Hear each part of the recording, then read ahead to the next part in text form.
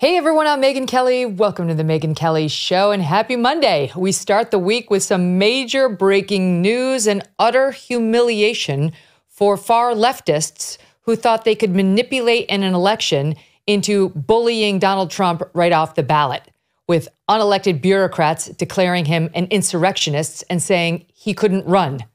Well, the U.S. Supreme Court, in an extremely rare move, has ruled unanimously against that nonsense and in favor of former President Donald Trump.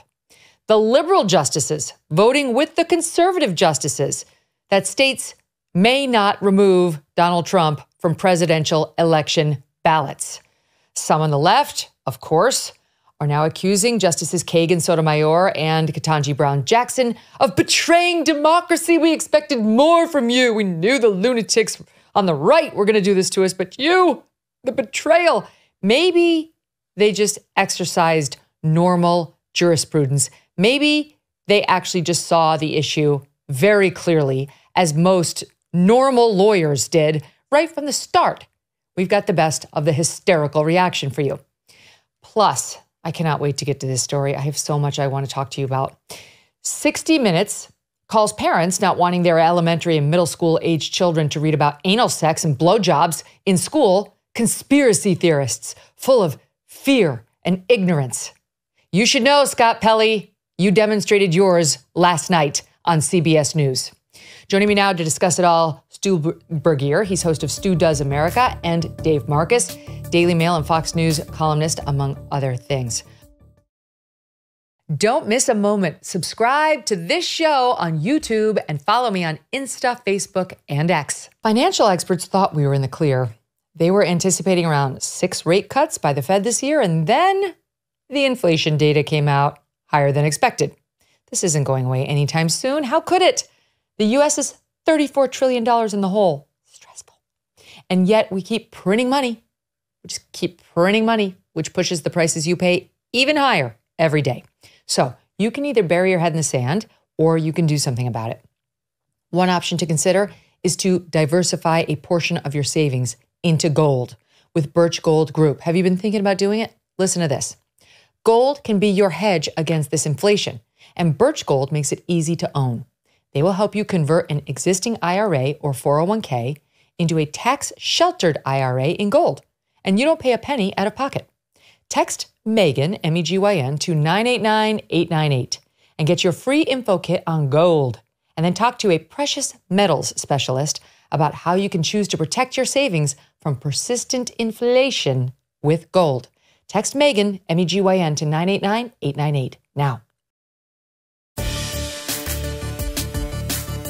Guys, welcome back to the show. There's a lot to go over. And the meltdown in the wake of this 9-0 Supreme Court ruling in Donald Trump's favor is where we have to begin. So, Stu, already we're getting reaction from those on the left about the betrayal they perceive from the liberal jurists and how to them it was just so clear. I mean, they don't understand Donald Trump is a clear insurrectionist. And how could the Supreme Court, which Keith Olbermann says we just need to move on from, betray us and be so confused in this way? What do you make of it?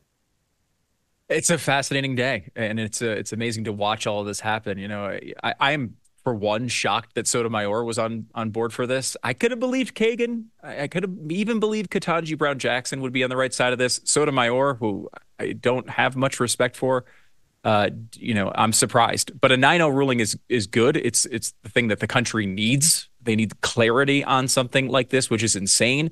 And the Biden administration does all of this and cheers this stuff on, and the media cheers all this stuff on, while arguing for democracy, which is such a bizarre, hypocritical thing. It's like their favorite form of democracy is the one where you're the only name on the ballot. And like, I don't remember that being really the way democracy works. It's shocking to kind of see this portrayed by the media as something that was serious. And that, I think, is, if you want to come off of all the really important things I think this means for the country and all the legal ramifications, you can come off of that and just look at the way the society handled this, which is half the country was convinced that this was correct and true and obvious. And the only way this would be stopped is by the right-wing Supreme Court, who is unfair and always just rooting on Donald Trump. And then when you get a 9-0 ruling real clarity here that this is insane and everyone knew it was insane. And then to see the way the media had just led people down this road over and over and over again and gets their hopes up, right? I guess if you're a left-wing person and you want no competition in the presidential election, you thought this was going to be a good thing. Instead, they embarrassed themselves.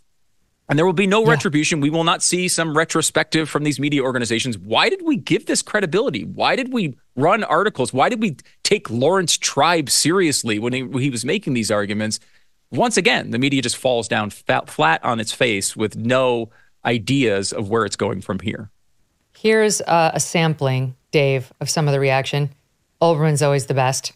The court has betrayed democracy. Its members, including Jackson, Kagan, and Sotomayor, have proved themselves inept at reading comprehension. And collectively, the court, that's in quotes, has shown itself to be corrupt and illegitimate. It must be dissolved. For good measure, adding, the Supreme Court is full of shit. Okay. We could keep going. As you might imagine, there's equally, well, maybe not equally, but similar hysterical reaction from people feeling that's the word, betrayed by them, that they didn't get their way. They are really looking at the Supreme Court, whether it is in the January 6th appeal that just went up and that they took on whether he's got immunity for these criminal acts, alleged criminal acts taken while president, or it's this case in which they said, no, individual states can't kick a presidential candidate off the ballot. They feel like the court owes them something. It's up to them to stop him. Yeah, I mean, listen, unlike Stu, I've always known that Sotomayor is a secret ultra MAGA Trumper. So I know a lot of people weren't aware of that. Now that cat's finally out of the bag. And he is doing better with the Hispanic vote. There you go. No, but listen, I mean, this case in particular was the Mona Lisa of hypocrisy and projection. Donald Trump's a threat to democracy, so we're not going to let you vote for him. I mean, come on. It was always completely absurd. But I think the good takeaway from this and why it's so important that it was 9-0 is that yet again, the guardrails of American democracy have held firm. Both sides, the left looks at January 6th and they say, we were 5 minutes from losing our republic. No, we weren't. What was going to happen? No, the Joint Chiefs of Staff were going to walk in and make QAnon shaman the president. I mean, it's absurd. and on the other side, it's like, these prosecutions of Trump and everything they're doing, it's the same as Russia, blah, blah, blah. No, it's not, because we do have these guardrails. They do work. The founders created amazing checks and balances. Americans throughout the century have sort of cherished and protected that. It's our job to keep doing that. And so really good to see a 9-0 Supreme Court decision on this case today, which really was, I think, a pretty obvious call. Totally agree with all that. I want to run this soundbite for you. I played it for the guys in the Fifth Column last week. It's absolutely nuts, but it bears another play, okay? Because this was Chris Hayes reacting to the decision to take up whether Trump has immunity for alleged criminal acts. The left did not want the high court to take that case either. They wanted them to just let the D.C. Circuit Court of Appeals saying he does not have immunity to stand, but they took it up, thus delaying the trial in federal court in D.C. on those January 6th charges until at the earliest, early July, but it's going to be later than that. But this is what you're going to hear from him tonight and from the left tonight, because they clearly look at SCOTUS as their last best chance to stop him and are starting to realize, actually, they're not an ally. Watch. That they would rob the People's Department of Justice the opportunity to present all the evidence of his guilt. That the voters of this country, you and I, the hundreds of millions of us, might be robbed of the information we need to determine whether the man is guilty of the gravest crime any politician has been accused of since the Civil War. If you were hoping that Donald Trump's authoritarian disregard for the rule of law was going to be stopped by Americans' institutions and the court at the highest level, that hope is severely diminished today. The Mueller investigation didn't stop him. 2 congressional impeachments did not stop him. Today is the starkest proof yet that in the zero-sum battle between MAGA and democracy, there was and is only one thing that could ever truly stop Donald Trump, and that is we the people. Americans voting against him, a majority. You can see the little light bulbs, Stu, right? Like, yeah. We know. That's how this is supposed to work. If you don't want a guy to be president of the United States, you should vote for the other guy and go out and actually win. That's how this is supposed to operate. Newsflash. This is how our system works, right? I mean, I thought this was obvious to everyone. You know, if this guy is the Hitlerian figure you keep making him out to be, go out and beat him. Like, just win. That should be the easiest thing in the world. It's not like Donald Trump doesn't give you real opportunities to criticize him. It's not like Donald Trump is the perfect candidate that everyone, I just can't find anything to say that's negative about him. They seem to find tons of things that are negative to say about him. It's just that the American people increasingly don't buy it. And this idea that the delay of the Supreme Court is some terrible, terrible thing. It took them 2 years to move on this case. Like they had thrown tons of other people in prison. And they did. And by the way, 6th. let's not forget, he was never charged with insurrection. He was not charged with insurrection. They didn't even put it in the impeachment. They could have put anything in there. They didn't even put it in the impeachment. They had all of this time. They waited until he actually ran for president to do anything on this because honestly, if he had not run for president, probably they never would have done any of this. But they wanted to stop him. They wanted to make sure that he could not be president again. So they're throwing every piece of spaghetti they can find against the wall to see if anything will stick. And it's just an embarrassing failure. We are up to our knees at this point in spaghetti, and more of it will come. We'll eventually be up to our necks. It's just they will try literally anything except just winning. Go out there and beat the guy. In the famous words of Adrian to Rocky before the last big battle in Rocky 1. Win. That's the best advice. Just win. You already have the media. But it's good advice. Right? Yeah, but he made it 15 rounds. That was a win in the moment. All right. So it's like the point is they control the media. They have the best get out the vote operation in America and had for a long time now. They have the least popular candidate running as a Republican that we've had in decades. So just win. What are you in such a panic about? Oh, wait, your candidate is horrible. Well, then do something about it. Don't be such P words. That's the one swear I don't like. Don't be such a P word. Go out and find another candidate who can win. I don't care. I don't want to hear your whining when you won't find another candidate because you know your guy is struggling. You just want to bash our democracy, get rid of the Supreme Court, mess with our balloting system.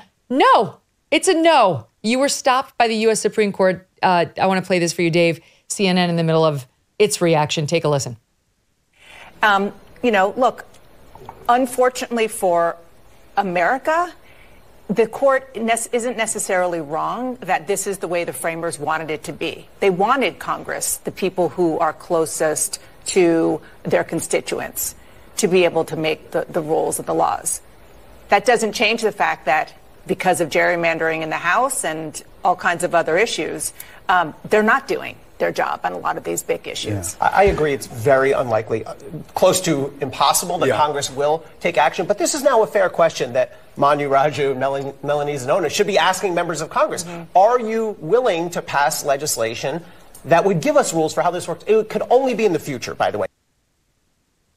Okay, so you see the people and their representatives, Congress, they're not doing their jobs because of gerrymandering, but meaning holding this insurrectionist to account. And that's really the lamentable thing here, that really Congress should pass the law saying that he's an insurrectionist and he'd have to be bounced off. And that's really the solution here. I mean, look, that's just foolishness. I used to live in Jerry Nadler's district. He's like one of the most important Democrats in the House of Representatives. Anyone who's familiar with the geography of New York City, it begins in Bensonhurst, Brooklyn, goes through Bay Ridge, jumps over the East River, skips Chinatown, hits Tribeca, and then goes all the way up the Upper West Side. You want to know why?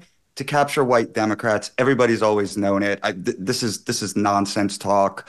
Look, CNN is begrudgingly right here. It is up to the people's representatives to do this. It is not the job of the Supreme Court to walk in and say, we're going to do it instead. This is why Roe v. Wade was eventually overturned, right? That's not the role of the Supreme Court. CNN admits it's not the role of the Supreme Court. Unfortunately, it still can't kick this habit of having to mention how supposedly awful Donald Trump is for America in the context of literally anything. I mean, you can watch a sports report and they're going to throw it in there. So, that's the sad part that doesn't seem to be changing. But, I don't know. At least they acknowledge that this was the right decision.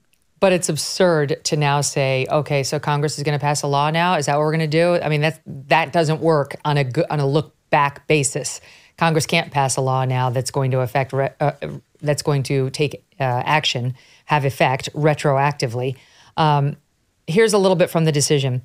The court says because the Constitution makes Congress rather than the states responsible for enforcing Section 3, that's the one saying if you've engaged in an insurrection, you can't hold office, against federal office holders and candidates, we reverse.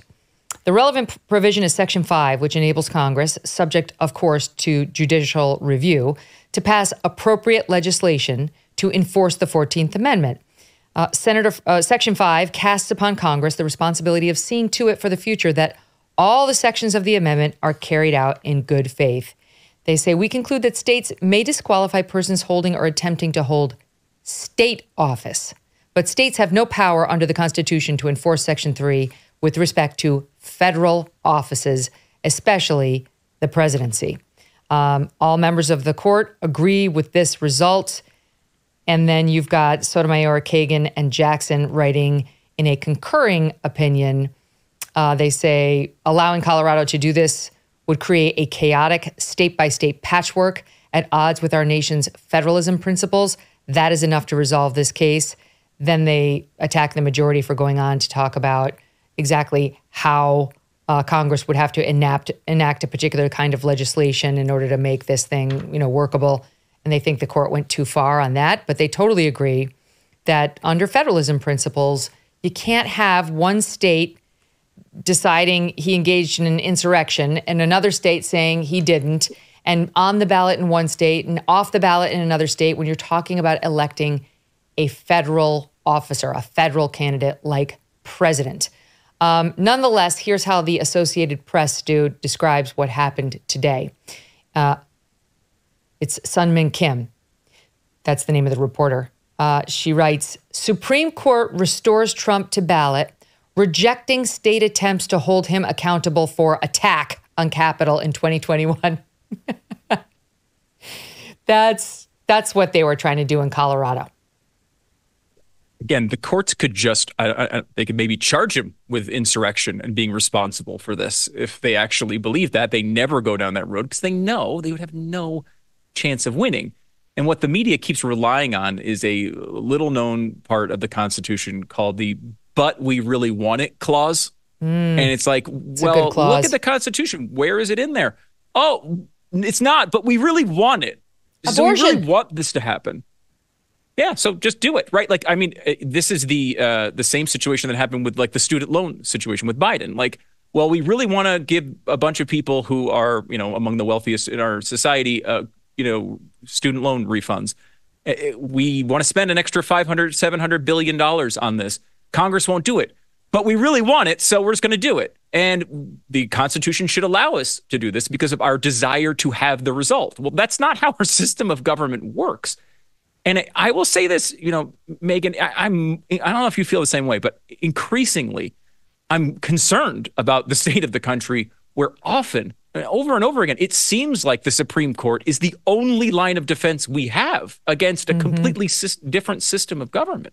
I mean, you can't I've been saying all along, I personally have faith in the rule of law. I do. I thank God for Article 3 and the courts. It's not that they all get it right, and you've definitely got activist judges, especially at the lower level. But I do believe still in the rule of law. Maybe I'm crazy, but I'm really excited about this court. It's the first time in my lifetime we've had an originalist court up there issuing rulings that you can count on, that do kick it back to the people time and time again. And it may cause chaos, and it actually may inure to the Democrats' benefit the way the overruling of Roe did. That hasn't been a good thing electorally for Republicans. I don't care. I like the rule of law. Over time, it'll balance out. Keep going, Stu. Yeah, no, I totally agree with you. And I'm just, I guess I'm concerned that this seems to be the only guardrail left. Our system is holding up. I believe in the system. It's by far the best system on earth. And, it is held up under incredible stress. I mean, people talk about the 2020 election. Here you have the president of the United States saying that the results should be different. He's obviously calling people around the country to try to, change the results in a way that he thinks were accurate. But still, in that context, the system holds up. And if you are opposition to that argument, this situation's the same thing where, this is obviously lawless, but this is not just some crazy, AOC type representative bringing this up. This is the Supreme Court of a state that wanted this to happen.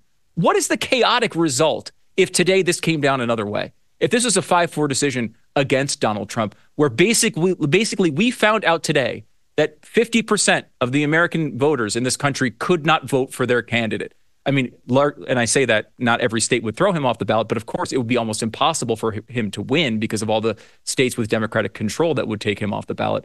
So you'd have a situation where, Donald Trump might have just been disqualified today.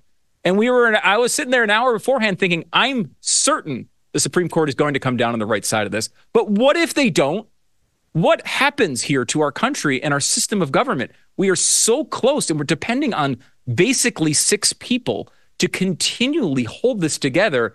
And that is not a good situation for the Earth's greatest country to be in. You're right. You're right. The thing, we've talked about it, but the woman in Maine who kicked him off the ballot there wasn't even elected. She was an elected person. She wasn't even a lawyer. Not one woman, not even a lawyer. I declare him an insurrectionist and I kick him off the ballot. This is absolutely no way to run a country, never mind elect a president. Here's Old Faithful Elie Mystal on X. You know him. He's the correspondent for The Nation and really the most racist person to appear on MSNBC, which is saying something. That's saying something. If you go on with Joy Reid, I almost call her Joy Racist, and you're the most racist one, that's a special slot to hold. He writes, as I said last week, the Supreme Court must be stopped. And then here's a quote from it. The Supreme Court must be made to pay a price. A political, institutional, professional price for its ongoing political thuggery, lightly disguised as jurisprudence. Its members will never stop acting like the only 9 Americans who matter until we stop them from doing that. And the only way to stop them is to limit their power, their budgets, and their unearned belief in their own supremacy. Elie, you're an idiot. If you'd like to know where they get their supremacy, you should check the Constitution and then read a little case called Marbury versus Madison. Because this has been around for hundreds of years, my friend. They do have supremacy in determining what the law is and what the Constitution says. Even over you, my friend. Yeah. Take it up with your favorite justices who see it as I do. This is insane. I know I like to mock the Olbermanns and the Mystals of the world, but talking about delegitimizing, defunding the U.S. Supreme Court is true effing lunacy, Dave. It's very dangerous.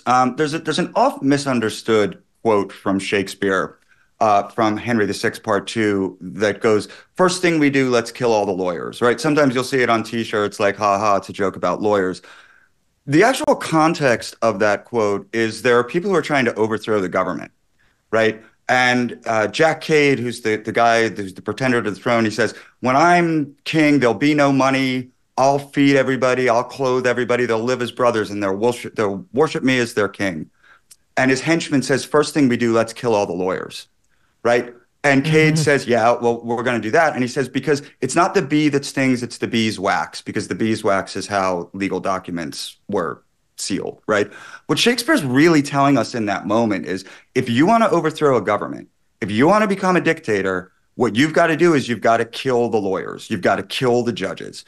You've got to kill the people who, when Megyn says to Stu, I'm the dictator now, Stu, I got to feed these people, give me half your cattle, come in and say, well, wait a minute, Stu has a contract. This has to be, no, those people have to go. That's what Elie Mystal is calling for. That's what all of these people are calling for. And not only is it dangerous now, Shakespeare knew exactly how dangerous it was 500 years ago.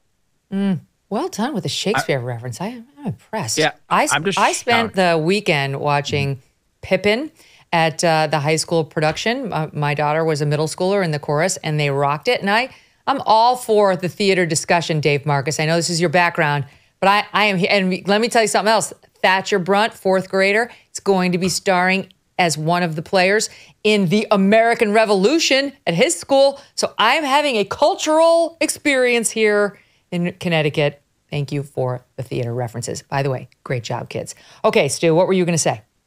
I was going to say I am also learning and having a cultural experience as Dave brought up Shakespeare and you brought up Rocky. I think that is like that is not the way I thought this was going to go today. Okay, wait, I've got something for you.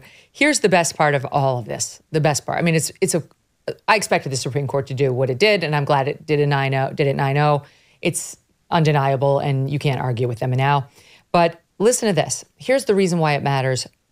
It matters politically because Trump's going to be on the ballots now. That's the number one way in which it matters politically. But it also matters very much in terms of the narrative over the next 9 months. This is what one of Biden's top advisors just told the New Yorker, okay, about how we're going to get to the terrible polling that just came out, New York Times / Siena and CBS. It's devastating. That's the headline. Devastating for Joe Biden, as so many of the polls have been. It's all going in the wrong direction for him. This is why there's not a full-on meltdown on the left yet about Biden or an even more robust push to get him out and get somebody else in. So Mike Donilon, top Biden advisor, tells the New Yorker, this is their theory of the case, of the election, and how they're going to win.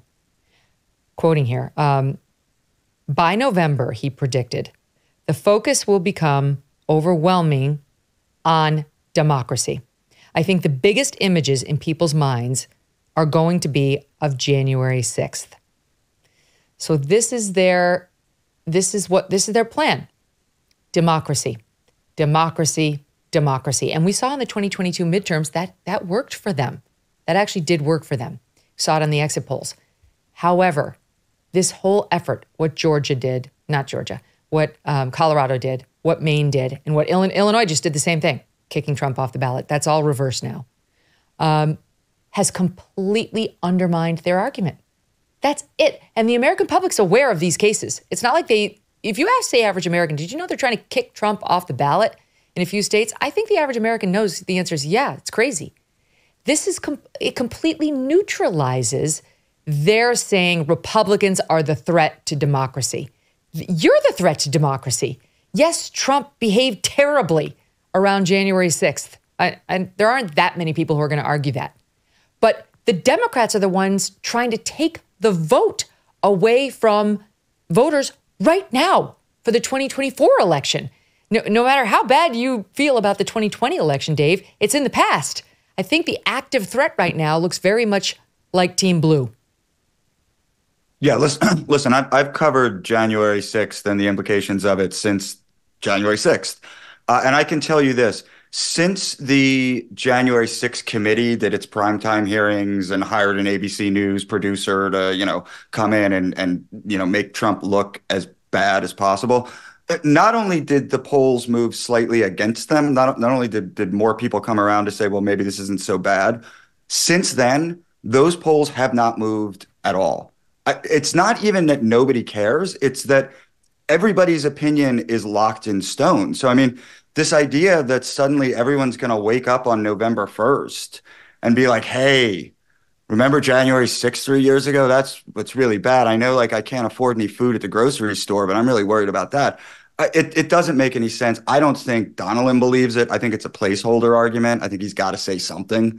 But look, it's failed. Even Biden has backed off. Remember, 2 months ago, every day it was like MAGA extremist this and MAGA extremist that. I think even the campaign has backed off because as you note, his polling numbers are only getting worse. That message isn't working. That dog isn't going to hunt. So they're going to have to try to find something else or someone else.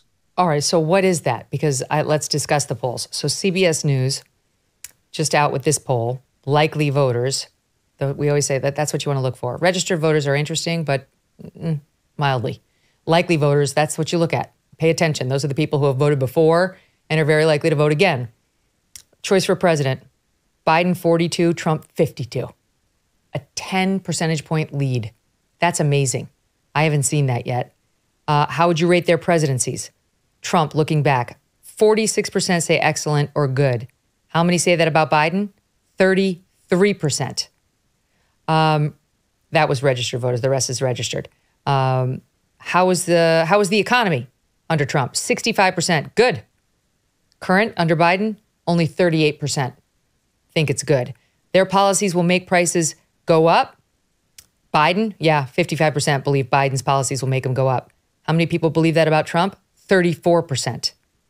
Whose policies will make prices go down? Biden, only 17% think that. Trump, 44% believe Donald Trump's policies will make prices go down. I mean, we could keep going. And then I'll switch over to the New York Times Siena poll.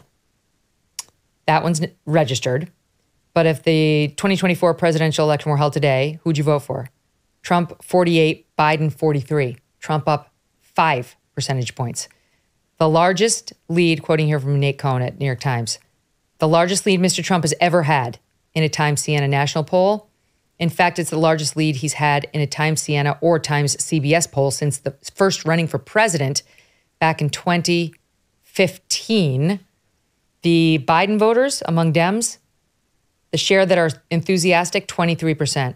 The share of Trump voters who are enthusiastic, 48%. 48. So more than double the enthusiasm of the Dems. The numbers keep going. We'll get into some more, but I don't think we can overstate the devastation that is in these numbers, Stu. This is 5-alarm fire time. It is call Michelle Obama time. It's time. It totally is. It's everything's on the table time. And again, these are from their respected pollsters. These aren't, this isn't some Rasmussen poll that they can dismiss or Trafalgar or something that they don't like.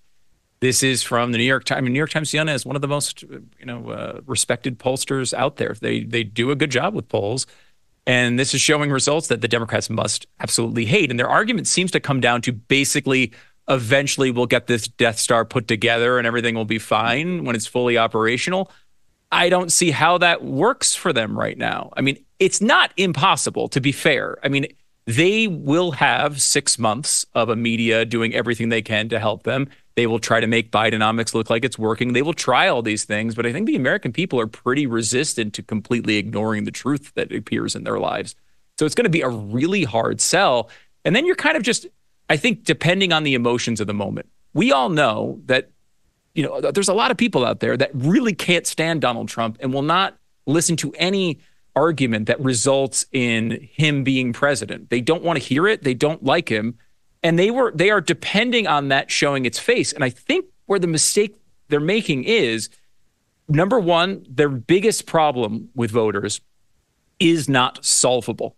The economy actually is solvable. Maybe we'll have some amazing run. Maybe they can convince people that things are better. Maybe the inflation fears subside. There are things like that that are actually solvable. The age thing is not solvable. And every single person sees it. Every single person knows it. The Times Siena polling on this is terrible. And there's no way for him to reverse this other than some miracle of modern science that we're we're not aware of yet. So only one thing solves the age thing, and that's not really a solution for anybody. It leads to Kamala Harris being president. It does. It does. And they, of course, don't want that either because she's not better, although that would at least solve this one major problem that they have, I suppose.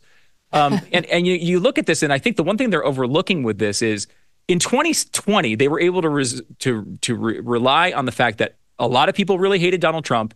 And if you keep Biden out of their faces, they won't think about him at all. And every vote will be cast either for or against Donald Trump. And they think they can win that election. And they did win that election in 2020. They think they can run that playbook back in 2024. The problem is two parts there. One is now Biden is president. So now it's not just nothing they're measuring Donald Trump against. They're measuring him against a president that has, as all this polling shows, hurt them. His policies have hurt these voters, and now they're expected to embrace him. And secondarily, time heals wounds. Like, people don't really remember the things that they didn't like about Donald Trump in, let's say, September of 2020 as they're approaching the election. They're thinking about, well, the economy was good. And, at least a lot of these things, I don't remember being assaulted by my government every single day. Yeah, Trump tweeted a lot, but I can kind of put that aside because the economy is really important and all. And remember immigrants everywhere killing young girls going out for a jog on university campuses. I mean, yes, you're right. There are actual data points in the news every day now that they can look back at. The economy is always a big one, although immigration seems to be surpassing it right now with voters, Dave. Listen to this stat. This is back to that New York Times Siena. Non-white voters who did not graduate from college, Biden's up by 6 points with them. Okay, well, you might be thinking, oh, he's up by 6 points. He won this group by almost 50 points in 2020. My God, he can't win if this stays this way. Where does he make up for those lost voters? Okay, the soccer moms, they already went for Biden. If anything, they're probably migrating back over to Trump by a trickle, not by these numbers, but he can't win if that stays like that. Yeah, I mean, he had 72% of that demographic. The one that really jumped out to me, he lost 10% of Biden voters, by which I mean of people who voted for Joe Biden in 2020, 10% say they're not going to vote for Joe Biden. Not only does that make Donald Trump president, I mean, that makes Donald Trump president in a landslide. And I think Stu just hit on something really important because like Stu is right. There are those people who they don't like Donald Trump and they refuse to think of him as being president. There's also a group of people who aren't nuts about Donald Trump. They don't really like Donald Trump, but are willing to be transactional about it. I remember being in an auction once and the auctioneer was trying to move something and nobody was biting. And he finally said, you don't have to like it to buy it. And what he meant was, this is a good deal. You can turn this around and make some money off it. And he eventually sold it, right? Because people will think with their minds and they'll say exactly what Stu said. Like I was better off under this guy, even if I'm not a big fan of him. So I do think that people are moving to Trump in that direction, and they're moving away from Biden in the opposite direction. And that poor guy, I mean, he's taken it on all sides now. I mean, he's taken it from the left on Israel. He's taking it from the right on the border. I mean, there is no place that he can step right now without stepping on a landmine. And it's I don't know what the path out of that landmine is. The stat you just mentioned, that's from the same poll, New York Times Siena, says Trump is winning 97% of those who say they voted for him 4 years ago. Virtually none of his past supporters said they are casting a ballot for Biden. Now, that would not ordinarily be enough because Trump lost in 2020. He needs to go 100% and then some in order to change the result, unless his competitor has taken a bigger beating. And that number is Biden is winning only 83% of his 2020 voters. His 2020 voters, so he's lost 17%. And the number you just referenced, 10% saying it's not just that they're no longer going to vote for Biden. They're going to vote for Trump.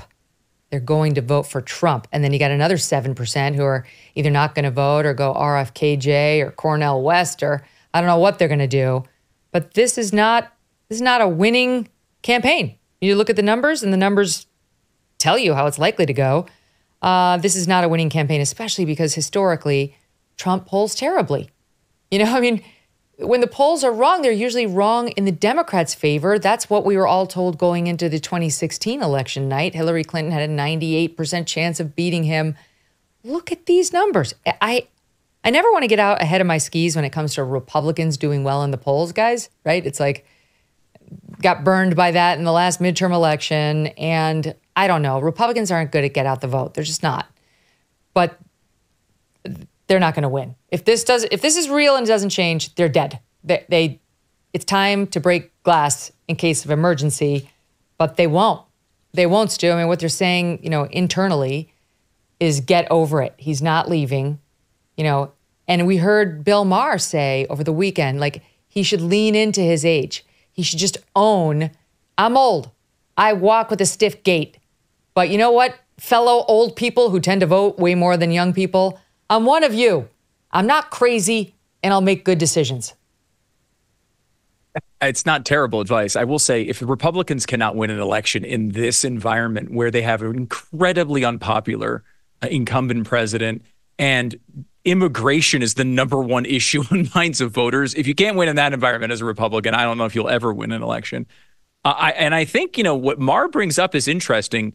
It's probably a better approach than what he's currently doing, which is trying to say, like, it's not real. Don't believe your lying eyes. That's kind of his approach at this point. Forgive the interruptions, Stu. We actually have the clips. I'll play it and then pick up your thought on the back end. Here it is. Don't try to deny the age thing. Lean into it. Lean in. Lean in like you're eating soup. And just admit it. Say, yes, I'm bad with names, and I walk like a toddler with a full diaper. But I believe in democracy. 72% of people over 65 voted. Those are your people, Joe, the Matlock crowd. Reach out to them. Take all your ads off Twitter and put them on CBS. Tell America I feel your joint pain. So, next Thursday, when the president delivers the State of the Union, I say he should let his old fart flag fly. Go ahead, Stu.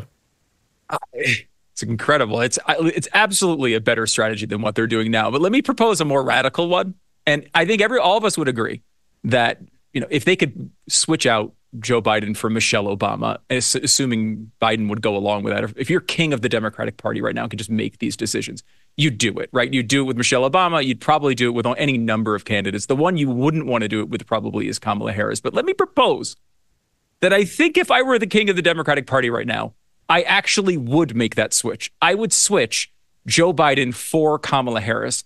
And we all know Kamala Harris is terrible. Her approval ratings are actually slightly worse than Joe Biden's. However, the one thing you'd be able to get out of that switch, maybe two things. One is you'd be able to at least solve the age issue, which is still the biggest drain on Joe Biden. Even though his policies are terrible and I have all policy disagreements with him, the fact that the man can't get through 3 sentences without stopping for 8 seconds or forgetting a name or stumbling over himself or literally stumbling and falling down is their biggest problem. And it affects even their own voters. You solve that problem, and in fact, you probably turn it into an asset where Trump is at 77, and now you have Kamala Harris much younger. And then at your worst case scenario, if Kamala Harris falls on her face, like Joe Biden likely will, you at least solve the Kamala Harris problem going forward. One of the big issues with switching out is how do you go to somebody else other than Kamala Harris when she's the VP? Your voters care so much about the intersectional vibes. At least at this point, she goes out there and she loses, you're at least done with that problem till the end of time. I would love to hear if you think this is the right move. But if you had a choice to just pull the plug right now, not literally Joe, pull the plug right now on Joe Biden's candidacy and just switch over to Kamala and roll the dice, would you do it? No. I look, not to go all, female girl power on you, but the United States has never elected a female president. Ever. It's really ridiculous. I'm sorry, but it's absurd. And the first one's not going to be Kamala Harris. It's not going to be. It's going to be somebody truly extraordinary, somebody articulate, somebody strong, somebody who is a leader. It's not going to be Kamala Harris. There's, for whatever reason, there's like a skepticism about it, probably because we've never had it. And even though we've had strong female leaders at the senatorial level and, in other countries, the Americans are just kind of used to the one thing. It's like the way I felt when I went to an Episcopal church the other day. I'm like, why are there female priests? That's not a thing. I'm skeptical. I'm a Catholic. I'm used to the men. It's fine. It's not for me, but it's fine. And whatever. I'm just saying the first female leader is not going to be Kamala Harris. And indeed, it cannot be. For the sake of womankind and our future in this position and roles, it cannot be such a moron. We need somebody who actually can do the job and who we can look up to, even if we disagree with her politics. She's not it. Dave. Yep. The other issue is immigration. And as I mentioned just in that comment, it's everywhere. These stories about, what's happening, the college campuses and elsewhere, the murders of American citizens, our youngest, our most vulnerable. Laken Riley was the latest, but this has been going on now. And we have an ad that was just put out by, I think he described himself as an activist on Twitter that's gone pretty viral. I'm trying to find the actual name of the guy, and I'll get it on the back end. But watch this ad that's just been dropped on X. I would, in fact, make sure we immediately surge to the border. All those people surge to the border, surge to the border. More than 7 million people, that's how many foreigners have entered this country without permission or documentation. The Venezuelan government is purposely freeing inmates, including some convicted of murder, rape, and those criminals are now entering the U.S. through our southern border. New details in the murder of Laken Riley. It's sparking massive outrage after her alleged killer was in the country illegally. A Pasadena girl was found sexually assaulted and strangled. An undocumented migrant illegally crossed into the United States. An illegal immigrant charged in a hit and run that killed a 10-year-old boy. A shooting that left a 2-year-old boy dead. This suspect was in the country illegally. I caution against conflating immigration and crime. The data demonstrates that the two are not connected. Very powerful. He describes himself as creator, editor, video researcher, anti-communist, liberty maximalist, has some 61,000 followers on X. I haven't seen anything more powerful than that yet. I mean, it brings it home what's happened to our most vulnerable, our youngest, and the pain, the back end of the ad gets into the pain that the families have felt. What did you make of it, Dave? It's an incredibly powerful ad. It's an incredibly powerful issue. The horrible tragedy of Laken Riley is something that everybody can feel. And no matter how you try to spin it, it's a person who just should not have been in the country, which means that this simply should not have happened. The left and their media allies are absolutely flailing on this. Just the other day, MSNBC ran an article where they said that, well, the data doesn't support Trump in terms of there being a migrant crime wave. I'm not making this up. On graph 13 or 14, right, of this article, it says, we don't actually know how many illegal immigrants are committing crimes because generally speaking, local police don't take that information. So it just blows up the entire premise of the article. They're literally on graph 13 or 14 saying, hey, by the way, this entire article is a bunch of bullshit that you should pay no attention to. But instead, the headline says Trump doesn't know what he's talking about. That gets played over and over on MSNBC, but it's not going to work because people in New York City are seeing the local news coverage of cops getting beat up. People all over the country in places like Miami are seeing that Tren de Aragua are taking over the prisons, just like MS-13 did. And so there's some things you can't hide. The media is going to try to. That was a particularly shameless attempt, but it's really not going to work. You know, Stu, they say, okay, the MSNBC and the others, you're much more likely to get assaulted by an American than you are an illegal. Okay. That's because we have 330 million Americans in this country, and who knows how many illegals are running, 20 million in the country right now. So obviously, by pure statistics, that's likely. But as Charles C.W. Cook was saying on the editors the other day, who cares? One is too many. Americans we have to deal with. We can't just kick them out of the country. They're our brothers and sisters, criminals or not. We may not be on their side. They may not be on ours, but that's not the issue. One crime by one illegal is one too many. And that's something we can do something about, but aren't on the back end because of the sanctuary cities and aren't even trying to prevent by keeping them out or throwing them out once we know they're here illegally. Yeah, 100% agree with you and Charles on that. It's a situation where they try to do this all the time. They will say, well, immigrants actually have lower rates of crime. Of course, they won't separate out legal immigrants and illegal immigrants when they do that most of the time, which, of course, legal immigrants are welcome here and celebrated here, I think, by most Americans.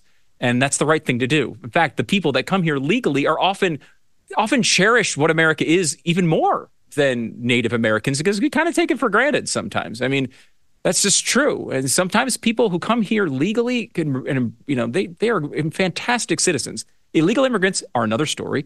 Also, part of that analysis is that people who come here and are immigrants are largely older, generally older when they come over, sometimes out of the normal years where crime is most likely committed. So you have a situation where it's a ridiculous analogy in the first place, but it doesn't even matter. Who cares what lower rate they have when it comes to crime? You don't import crime. There's no reason to import crime. You should be sure that when someone comes over here, you would accept them in your house, in your family, at your schools. We should only be looking for the people we really want and accept here. That's what every other country does. All right, stand by, guys. Quick break, coming back. So much more to get to. That 60 Minutes report among them. Let's discuss a crucial aspect of your financial health, your credit report. It's time to face a hard truth. Your credit report could be suffering due to unfounded, reputation-damaging claims. These are the kind of claims that simply won't hold up under rigorous scrutiny if you provide it. And that's where Lexington Law Firm comes into play.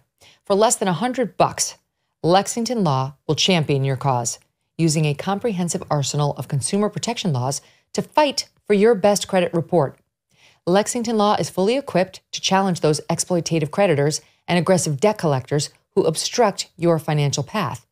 Go and visit lexingtonlaw.com for a complimentary credit assessment. Let their experts place your credit under the microscope, ensuring that it reflects your true financial story. Remember to mention that Megyn referred you at lexingtonlaw.com. Empower yourself with the right team on your side. Debt, it's stressful. You can go to bed thinking about it. You can wake up thinking about it. It can ruin any given day. Here is the truth.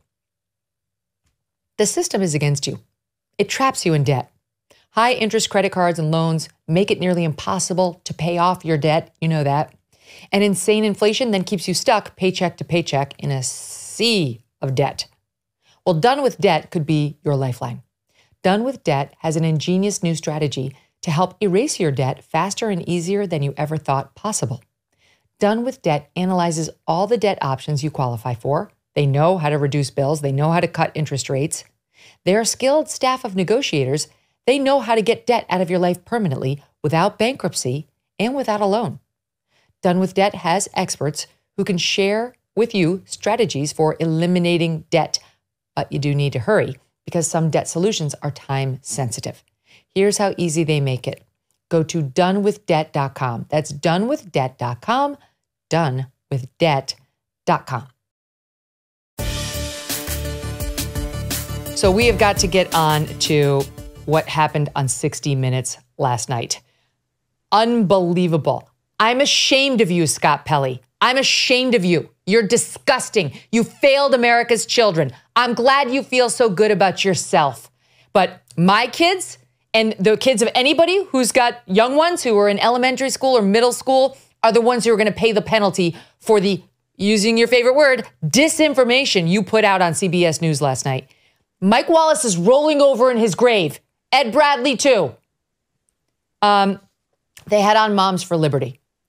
And Moms for Liberty, of course, is this group of moms originating out of Florida who decided to run for school boards and so on when they saw overreaches by teachers who want to indoctrinate students in left-wing thinking instead of just teaching them basic subject matters, math, reading, and so on. And then they also reacted to the COVID overreach. And they've been great. I mean, they have 100,000 strong, they say. So they've been getting out a little bit more into the press. We played a soundbite recently of Tiffany Justice on with Joy Reid on MSNBC. It didn't go well.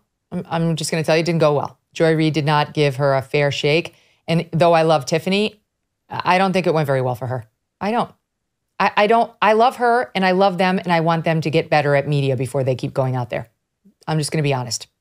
Because I watched this with immense frustration. Immense. Not everybody can do media. Not everybody can fight with the likes of Scott Pelley and CBS and 60 Minutes. Not everybody knows their tactics and what they're going to do. And he embarrassed them because he's deceitful and dishonest, which was foreseeable, and Moms for Liberty taped it, which, yes, that was the move. But you even if you've given the answer in response to an earlier question, you must give it again. Everything, it must be given in response to each question, or he will not use it. Just because you referenced something earlier, you cannot skip it the second time or third time he comes back to it, because he will keep asking it of you until you give him a generic answer, and then he will show it to his audience and say, she dodged. She didn't answer the question. That's what effers these guys are. So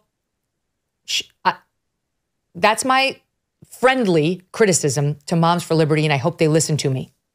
Scott Pelley, you, on the other hand, are dishonest and disgusting, and I saw exactly what you did to them. These are moms who got off the couch to be activists to help their kids, and you treated them like they were terrorists. The way you treated them was grossly dishonest and a journalistic disservice to your audience and to children. I'm literally getting hot as is it my age? I'm getting hot, like I'm mad. So let me show you what he did. First, he asks, what ideology are the children being indoctrinated into? Okay, I'm going to set it up for you. I don't know. I'm not sure where this begins. He's asking, they're saying, look, we love teachers, but there are some rogue ones in America. And he does the old eyebrow. He does the eyebrow. I could show you the eyebrow if my Botox weren't fresh. Rogue teachers? Rogue teachers, he says. And they answer, the other woman is Tina Deskovich, who's with her. Rogue teachers. They stand by. And then Tiffany says, parents send their children to school to be educated, not indoctrinated into ideology. And there goes Scott Pelley. What ideology? Okay, now watch. There are rogue teachers in America's classrooms right now. Rogue teachers. Rogue teachers. Parents correct. send their children to school to be educated, not indoctrinated into ideology. What ideology are they being indoctrinated into? Let's just say children in America cannot read. They often dodged questions with talking points. You're being evasive. 21% of Hispanic students are reading on grade level. You're being evasive. What ideology are the children being indoctrinated into? What is your fear? I think parents' fears are realized. They're looking at these books where sexual discussions are happening with their children at younger and younger age. Okay, stop it. That's exactly where she needed to answer the question again. She didn't answer. She looked evasive because she actually didn't answer there. And I know she can. She's living this. He said, what ideology are they being indoctrinated into? Let's just say children in America cannot read. Often they dodged questions. You're being evasive. And her answer was far too generic. You want to know what ideology they're being indoctrinated into? They are being indoctrinated into race essentialism, where they believe you have a different power structure or different deficits heaped on you at birth based on skin color and sins of the past with which you have nothing to do. They are being taught gender ideology that allows them to choose their sex like it's a menu at a Chinese restaurant.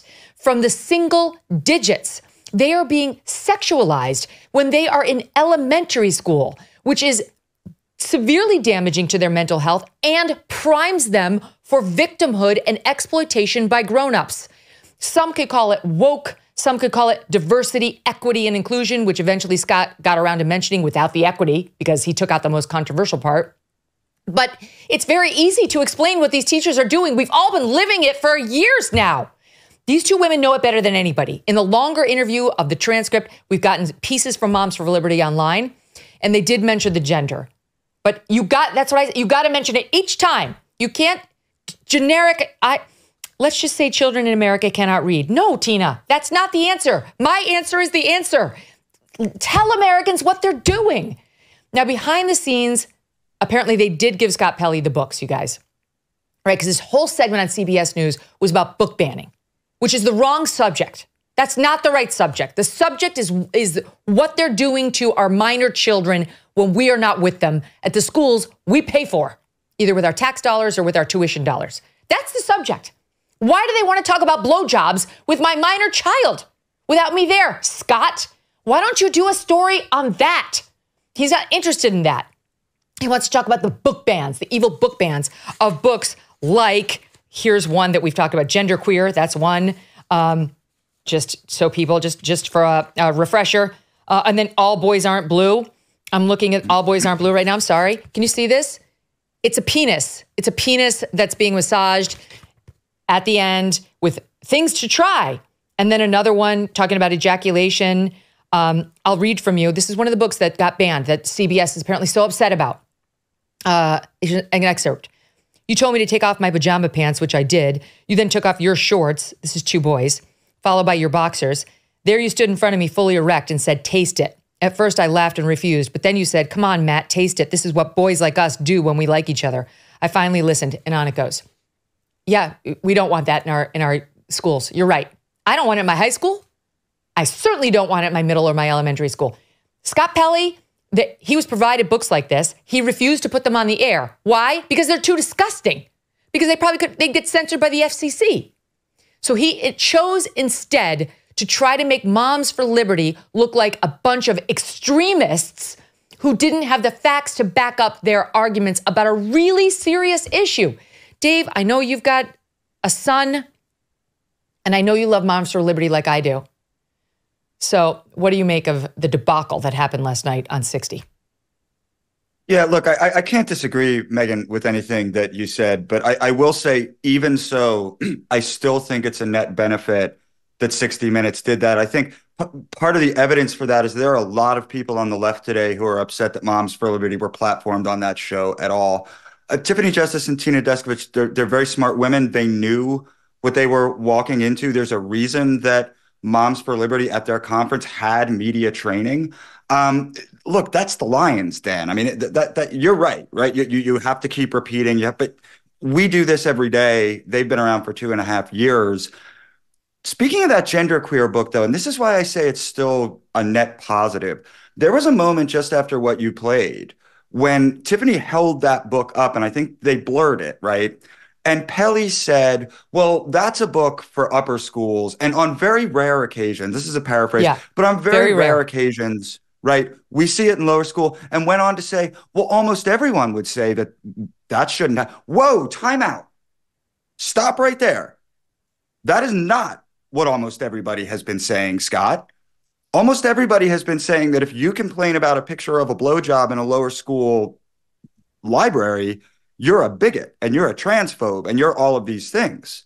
So for that one moment, right, when he's defending the book that his own network can't even show, and when he's saying, oh, come on, 11-year-olds are only being showed pictures of blowjobs every once in a while, I think there are a lot of Americans who are smart enough to look at that and say, what the fuck are you talking about? Mm-hmm. Do we have the rest of that soundbite? I don't know how much of it we have cut, but let's watch the rest of that soundbite. Tiffany Justice read from sexually explicit books written for older teens, but found in a few lower schools. Most people wouldn't want them in a lower school. But in a tactic of outrage politics, Moms for Liberty takes a kernel of truth and concludes these examples are not rare mistakes, but a plot to sexualize children. Oh my God, that is so dishonest. These are not mistakes. These are not mistakes, Dave. We just pulled a couple from Libs for TikTok, which we love, on the number of places where you can find these books. Cherry Creek Schools in Greenwood Village, Colorado, Fort Worth Independent School District, Maine's Wyndham Middle School in Kimberly Area School District in Wisconsin, Denton, Texas, Los Angeles, California, Illinois Middle School, Tulsa Public Schools. I could keep going. Scott, how many is a few? That's just what we found in 2 minutes of Googling this morning. We're not 60 minutes. Yeah, and much like illegal immigrants killing Americans, one is too many. I mean, these things being shown to 9, 10, 11-year-olds, one instance of that, if somebody showed that to my kid I'd want them in jail. Yes. That didn't used to be controversial, right? Right, exactly. That's the thing, Stu, is it's creepy. It's creepy that these schools want this overly sexualized material in front of our kids. And he completely ignores what ideologies do you object to? Well, let me see if I can find it. I've done this before. The audience is aware of this story. Okay, hold on a second. I'm going to find it. Okay, stand by. It's in my notes. But we pulled our children from their schools in New York City, as you guys know. Our eldest, who was in 4th grade, that school was literally circulating a, quote, scholarly article that they wanted to be mandatory reading for all faculty, accusing white mothers of indoctrinating their children in Black death. Scott, you're in New York, you dumbass. Do a Google search. Try reading the New York Post instead of just the New York Times. You might expand your horizons. It's happening. It's happening with race, it's happening with gender, and it's happening with inappropriate sexual content. All you must do is open your eyes and your ears. Get out of your stupid, myopic media circles for once and think about somebody else's children. This is what's so frustrating, Stu. This is why I was disappointed in this segment. I know that they manipulated Moms for Liberty. I know they weren't fair to them, but this is why you need fucking have me on, Scott Pelley. I dare you. Put me on. I will go on CBS News and you and I can have it out one-on-one, or you come on my show, wherever you want to do it, and we'll have a little redo, and we'll do it live so you can't cut me up. But even if you do cut me up, I'm ready for you because you will hear this shit in every answer I will give. And why is that? Because I have 3 children who are 14, 12, and 10. I've lived this. Okay, I'm hot again. Is it my advanced age, Stu? I don't... I'm not a doctor, Megyn. I can't diagnose this over Zoom. You want one of these cigarettes, Stu? That was pretty good stuff. It's just... It's too important. I love the Super Bowl, but if I can see you and Scott Pelley together talking about this, I would tune into that instead. This segment must happen. Please make it happen. Yes. And I think, Megyn, I was born in New York. I lived in the Northeast most of my life. And part of the reason I now live in Texas is because I don't want what happened to your kids to happen to my kids. I don't want any of it. But I think a lot of people rest on that and think to themselves, well, look, I don't live in New York. I don't live in Berkeley. But you just read that list. I am sitting here in bright red Texas right now. And 2 of the districts you talked about surround the place I live in. Denton and Fort Worth are on opposite sides. I'm basically right in between those 2 areas. This is crazy, and it's happening all over the country, and it does indoctrinate people into a left-wing, sexual, racial, and so many different categories, an ideology that is a hardcore left-wing thing, and it's important that you get people young to believe these things when they're young. That doesn't mean all of them are going to turn into people who are trans or, they use the word groomer throughout that. And obviously that has multiple meanings at this point in our culture. But look at the statistics. I don't know. Did everyone is there something genetic happening where people are becoming trans at the rate of 8 times, per year? Is it really true that, 40% of younger people are seeing themselves on the LGBTQIA2+ part of that community? I mean, it doesn't seem rational by any mention of science. This is because of an ideology. And the other thing that's crazy about this is you mentioned Libs, a TikTok creator who was on with Taylor Lorenz a couple of weeks ago. And they were talking, and it's you see the reaction of Taylor Lorenz when she shows her the same exact book. She's never even seen this before. How can you be talking about these topics without the basic knowledge what is going on? Scott Pelley knows his audience doesn't want to look at these pictures. Scott Pelley knows that if people are scrolling through their feed and that picture pops up, they'll likely mute or block the person who posted it because they don't want to see it. So they turn their heads away. And Pelley is depending on that ignorance to win this moment that he's having with his ideology. And that is despicable, particularly when it involves our kids. Right on. One of the books that was saved in this Beaufort, South Carolina town, the 97 that were supposed to be banned, and then only 5 or 6 ultimately got banned after there was blowback on the overbreadth of the original, categories. One that was not banned, Let's Talk About It, by Erica Moen and Matthew Nolan. Here's an excerpt. Let's see. I think that's the name of this book. It's either This Book is Gay or Let's Talk About It. Oral sex is popping another dude's peen into your mouth, or indeed popping yours in his. There's only one hard and fast rule when it comes to blowjobs, and then they go on to list what the rules are. I mean, my child is in 8th grade right now, and he is learning something in science I can't even understand, the numbers of X's and Y's and calculations he's doing and the periodic table of the elements. And neither he nor any of his classmates needs to be exposed to this filth. This is filthy. You can learn about this the way we all did in the 1970s by buying the book Forever. You do not need to get it from your school, and you certainly don't need it at the tender ages in middle school and elementary. Now let's go on because there's a couple points. First, he seems, you saw the eyebrows, right? Did you guys see the eyebrows? Right? His doubtful eyebrows. Yes. Rogue teachers, as if there are no rogue teachers out there who force ideology on kids.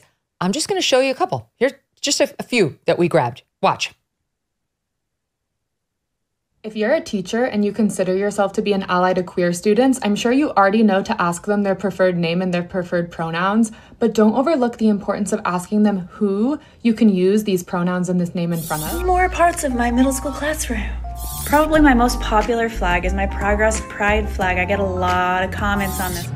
One of the kids referred to me as a girl, and one of my kids was like, Jamie doesn't have a gender. Jamie's not a girl. She even said the pronouns to him. She's 8. Called Peanut Goes for the Gold, and Jonathan Van Ness is the author. The story is about a non-binary gerbil who wants to be a rhythmic gymnast, and it refers to Peanut as they or their in the story because they're non-binary. One of my students just came out to me. Hey, if your parents don't love and accept you for who you are this Christmas, fuck them. I'm your parents now. I'm proud of you. Drink some water. I love you. That last guy was a teacher in Oklahoma who then got booted after he posted that on TikTok, and now he found a job 11 miles down the road still teaching. Okay, so those are just a few. That's a handful. Again, libs of TikTok doing a great job.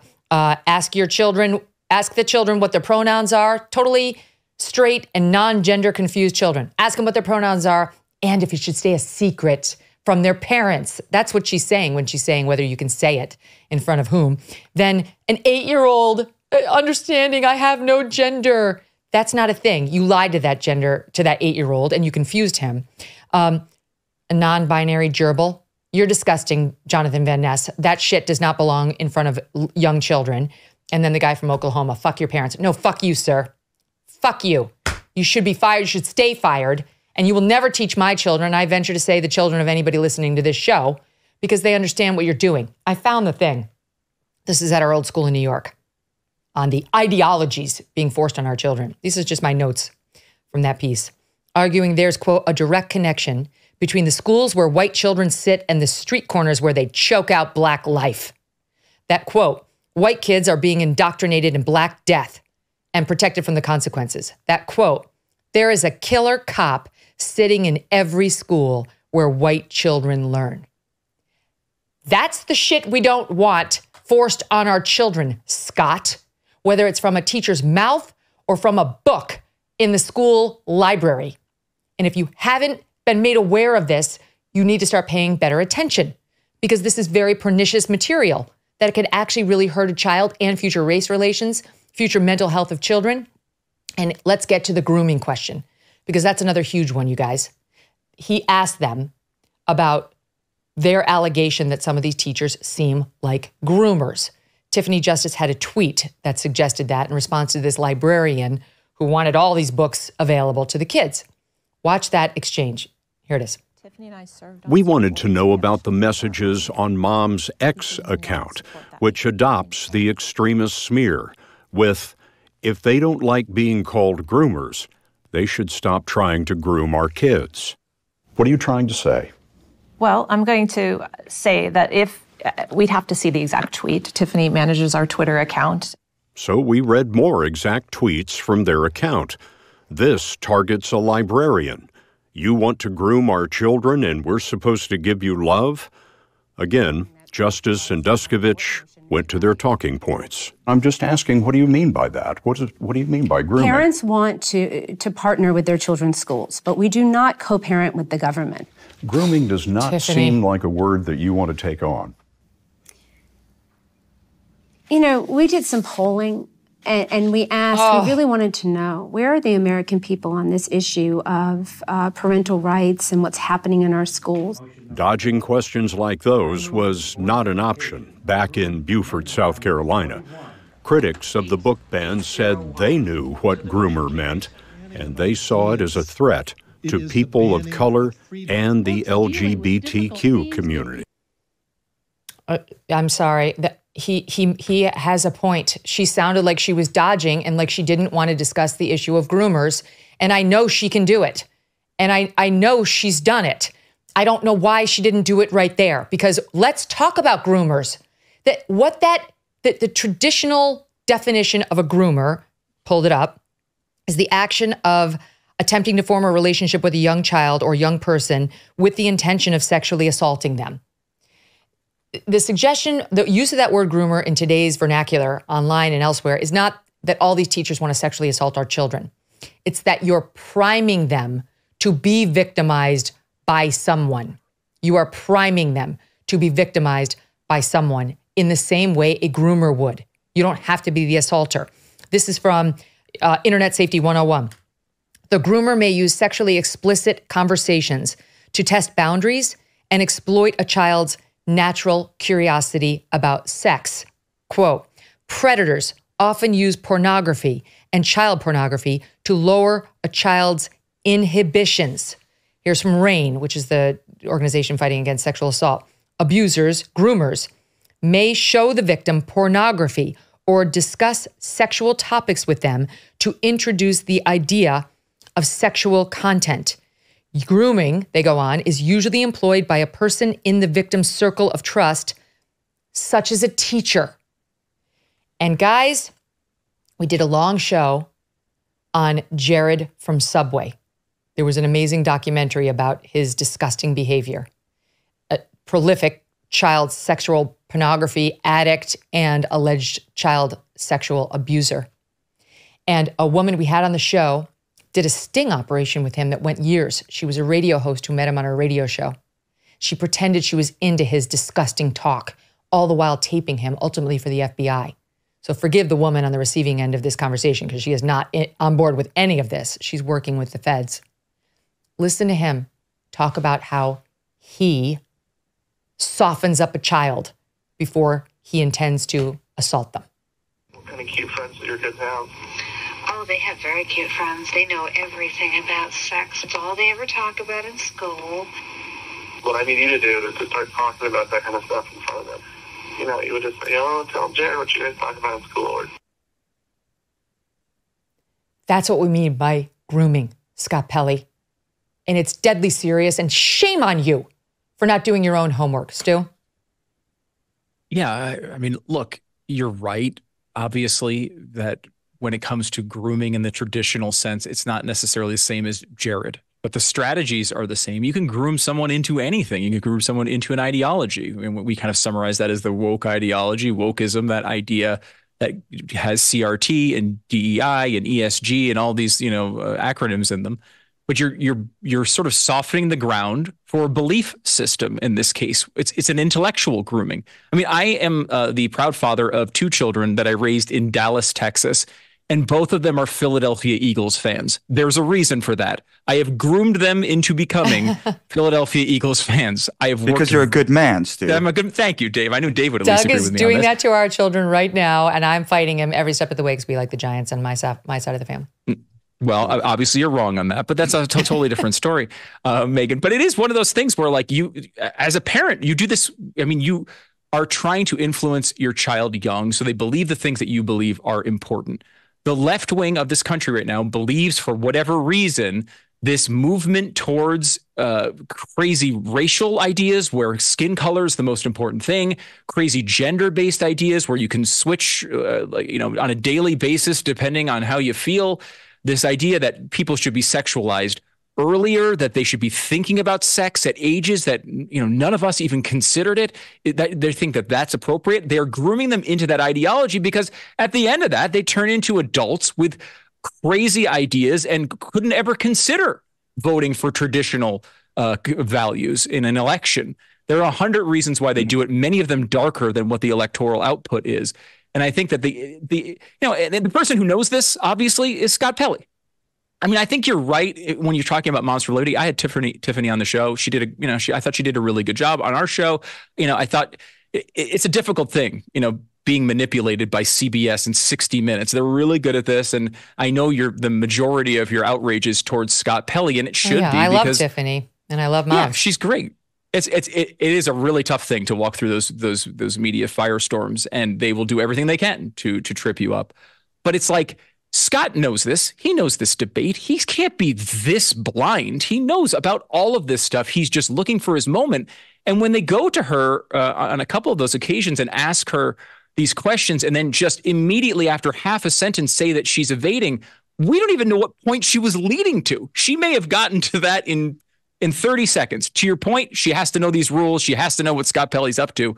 But it's like, Pelley knows these debates. He knows what grooming means in this context. He's just looking for this moment to win this weird war instead of thinking about what is actually facing our kids, something that they've never seen before, and something that I feel like I want to put them in a bubble to protect them against.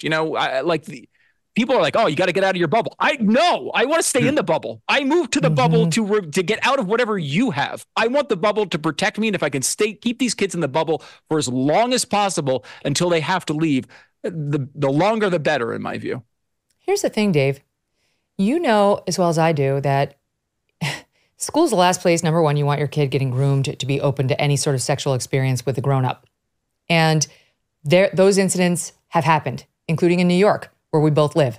There was a school up, in the Hill schools, as they're called, years ago, where it was rampant. And kids have come out, they're adults now, talking about the disgusting sexual abuse that they suffered at the hands of teachers at this very Tony, New York City private school. In Connecticut, last week, a teacher was outed as having been an alleged serial sexual abuser of children. Now, how would you feel if your kid was at that school and they had books like Genderqueer in there and about the boy is not blue, whatever it's called, the books that I was reading to you now?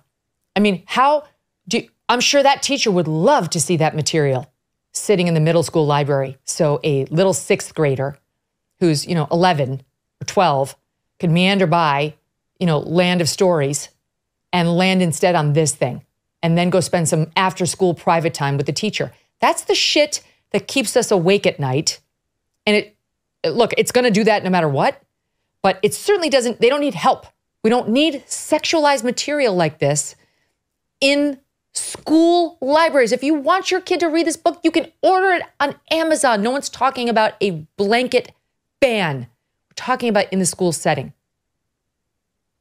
Yeah, look, I mean, I think Scott Pelley's response to teachers, sexually assaulting their students would be, it's rare, right? Don't worry about it, right? It's rare. We don't have to talk about it. That seems to be his attitude toward the books are not rare. But whether they are or not, right? My point is, even if it's one person, it is a moral outrage, and it's something that has to be taken care of. And you're absolutely right. Exposing minors to this kind of material absolutely does huge favors for adults who would like to take advantage of them. But, you said something that I thought was fascinating about the reason that you took your kids out of that school, and that the whole the paper about the white Black parents. Death. Yes. The key there, Megyn, was parents, right? The key there is all of these teachers that you showed, they think that you and I and Stu and all of the parents out there are these very backwards bigots who are really doing enormous harm to our kids by not encouraging them to explore their gender identity and not encouraging them to explore their sexual orientation. And isn't this all wonderful? And in their idea, in the words of Hillary Clinton, is it takes a village. So as Moms for Mobility points out, they don't want to co-parent with the government, right? The government doesn't want to co-parent with them either. The government wants them out of the picture. And that's terrifying. I mean, I can't imagine anything that's more terrifying than the government coming in basically to your family and saying, we're going to provide your children with their values now. And we've seen it in the past. We saw it in the Cultural Revolution. We saw it in the Bolshevik Revolution. It's terrifying, scary stuff. And it's happening right now. So they're trying to take kids away from parents who won't affirm. It's happening right now. Yeah. So not only that, but the end of that piece that I was quoting from, here they asked this question. Again, they wanted this mandatory reading for the faculty. Where are the government-sponsored reports looking into how white mothers are raising culturally deprived children who think Black Death is okay? Yeah, that's the point, right? You're the problem. You are the problem. And to the extent that they can excise you from your child's life and development, that child and the society, they argue, will be better off. That's their position. It couldn't be clearer. And now you have Pelley out there, CBS News, 60 Minutes, pretending like filters on what children see at school age are weird. Meanwhile, good luck going down to the middle school computer and Googling hot porn for free. That's not going to pop up. That's not going to appear. You know why? Because there's an agreed upon set of filters that we use to prevent children from seeing material that's inappropriate or not age appropriate. And to pretend that we shouldn't have the same rule for books is to just be obtuse. So we have that, and yet he wants to dismiss all the instances of these books appearing at the lower school levels. And I agree at the high school level, they shouldn't be in there either. I realize people differ on that. As rare mistakes, rare. But listen, it's not rare. And we've been hearing on our shows, on you guys, and I've been listening to you, Dave, and reading you for years now, about parents all over the nation who get a look at these books in their school library and are horrified.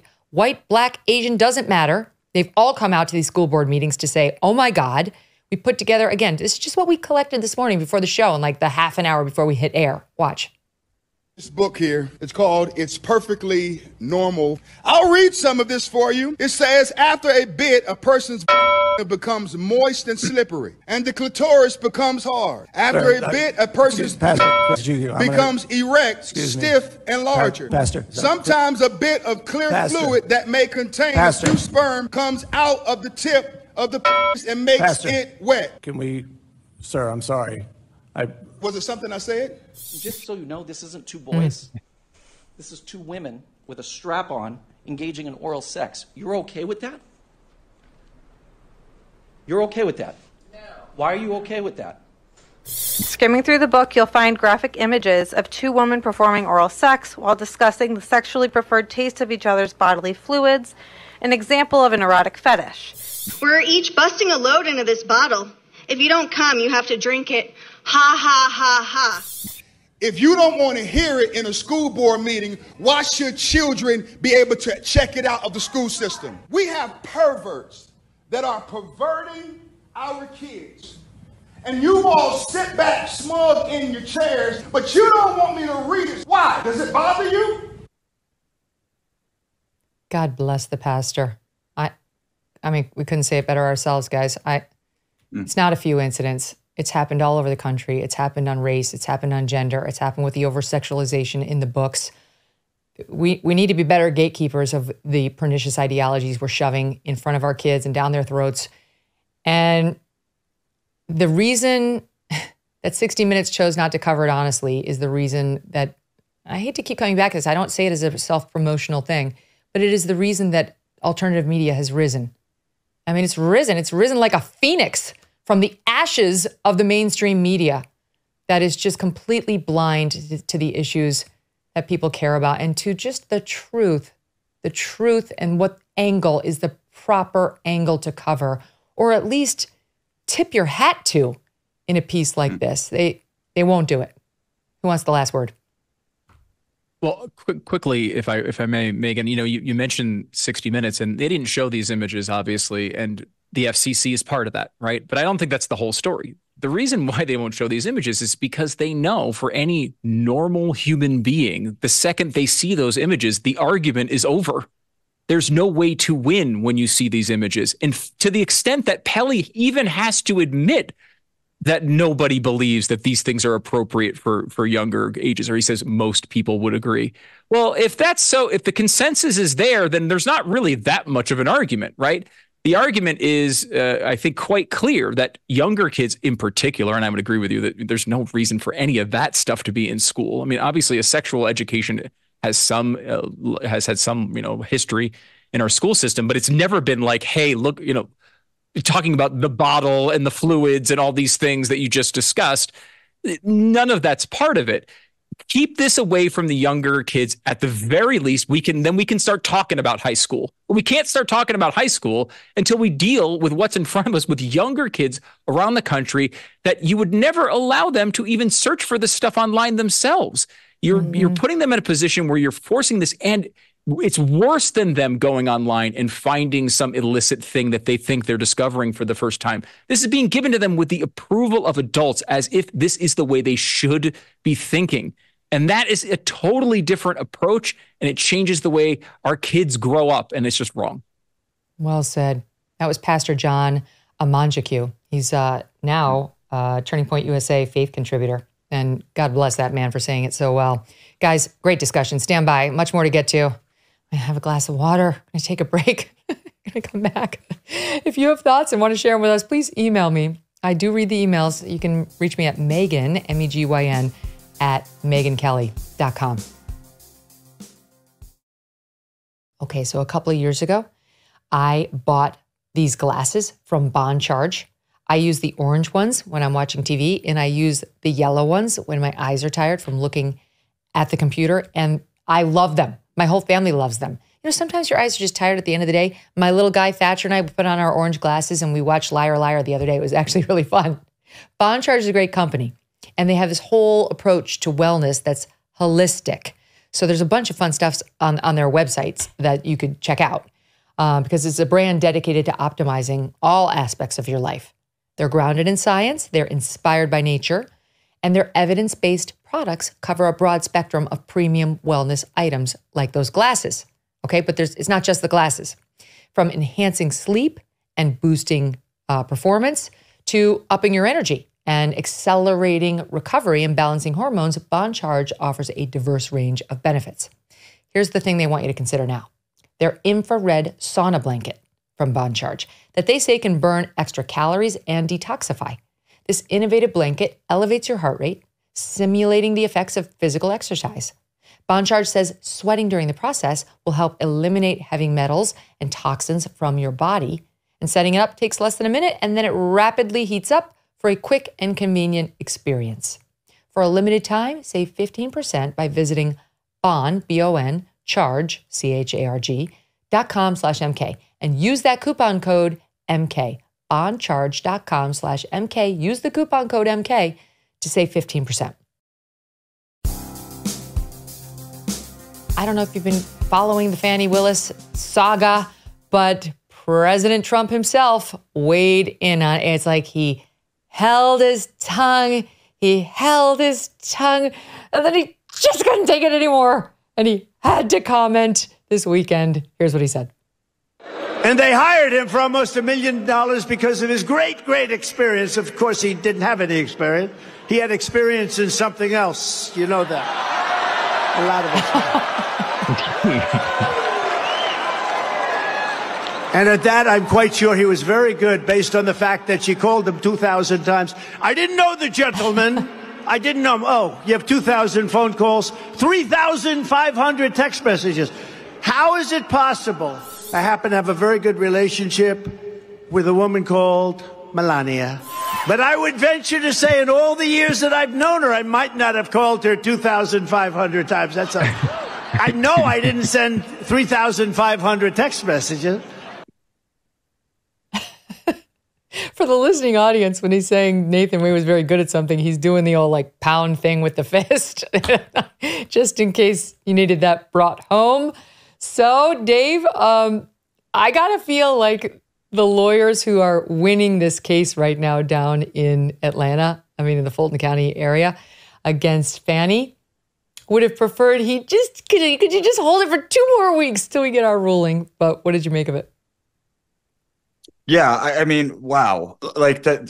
First of all, I don't know if you watched on Friday, but the lawyer for the state, like the DA for the state, I watched.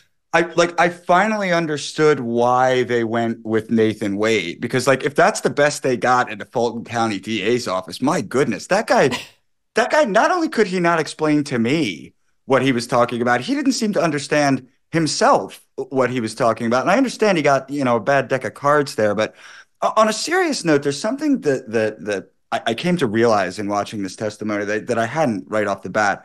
We talk a lot about the financial motivation that Willis might have had, and I'm not discounting that, right? If you've got a $400,000 job to hand out, why not give it to your boyfriend and he can take you on trips to Napa, right?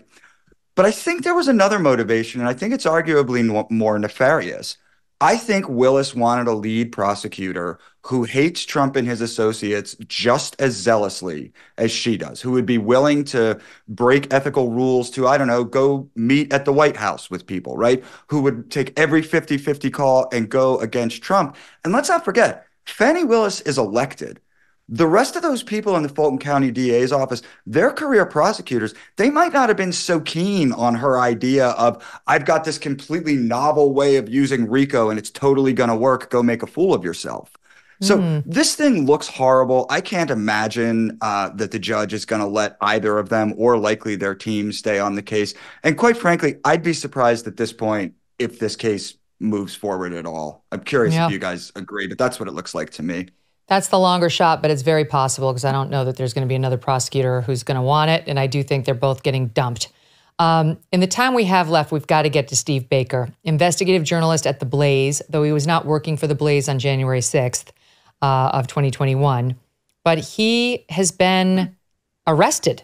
He's been arrested by the feds for his role on January 6th, 2021, Stu. He did not storm. He went as an investigative journalist. What are the feds upset about? The things he said. They're mad. He called Nancy Pelosi a bad word, and he seemed to show some favor toward the protesters, though he says some of that was in jest. But even if it wasn't in jest, it's not illegal to favor what you saw on January 6th. It's controversial. It's not illegal. So what do you make of what's happened here, the arrest of a journalist, one of your colleagues? I'm here at the Blaze. Yeah, it's amazing. I'm here at the Blaze. I work with Steve. I did not know him at the time, and it's been fascinating. I did the last interview with him before he got arrested the other day. He was, he's the most mild-mannered guy you've ever talked to. He's a reporter, and you can tell he's a reporter. He sounds like a reporter. He's been doing this for a long time. He was there with his microphone to get man on the street stuff. And, he's been consistent ever since I've ever talked to him about how he opposed the violence and anything that happened at these events. They're trying to get him on words he said, many of them joking. Being a wise ass on a podcast is not a crime. That is it's not a criminal activity. We'd all get arrested. I'd certainly be in prison. It's my entire career, basically, in a nutshell. But it's fascinating because I will say I approached Steve with a little bit of skepticism, honestly. Like, I didn't know him. And when he came to the Blaze, like he wasn't working here. He was, covering this stuff and doing his own reporting on his own. And I think there are people who were probably inside on January 6th who used journalism as an excuse. You see them chanting and doing all of these things that aren't consistent with what a reporter probably would do. And I pressed Steve on that, and I've been impressed with the way he's answered these questions. He's at times talked about issues and said he's been critical of people who were in there, who committed violence, but also says, like he said to me, he said, "Look, I am not allowed to actually be in that building, and I know that. Even if I have a press credential, I'm not allowed to be in there. But when I was in there with 60 other reporters who were doing the same thing. None of them have been charged." He told me the fifth person to enter the Capitol was a New York Times reporter through a broken window. What am I going to do? I'm going to sit there and let the New York Times go in and get the story, and I'm going to be like, I'm the rule follower. I stayed outside. I didn't get any footage, boss. That's not the way journalism works. Right. And he took that footage and he was able to license it to NBC News and HBO and many other outlets. And the Times. And by the way, we have the footage of him inside the Capitol. We have all of it now. And he is standing there like, I hate to say this for poor Steve, but like the most boring person in the entire world. He is standing against the wall. He's letting people walk by him. That's him right there in the back? With the crowd. Yeah. Look at it. Wow. This is basically, it's the most boring 37 minutes of footage you will ever see because he was really there to cover the story. And like you'd think in a country that is at odds with each other, a lot of unrest, the last thing you do is press something like this against a legitimate reporter working at a major conservative outlet. But it seems like chaos seems to be more of the goal than quelling this unease between the two sides. And that is maybe the most problematic part of all of this. Dave, on top of everything, he says now, Steve Baker says, his hands and his ankles were chained when he was dragged into court in the federal building in front of the magistrate judge to face 4 misdemeanor charges. He was chained.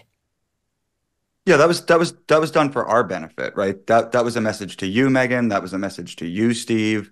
That was a message to me and anybody else who may have the temerity to criticize the Biden administration, the Democrats, the left, or say a kind word about Donald Trump. This is absolutely chilling, and it's not an isolated incident. I wrote about the case of Owen Schroyer, which was a little bit of a different case because there was a probation issue there, and so the underlying crime was perhaps a little more plausible.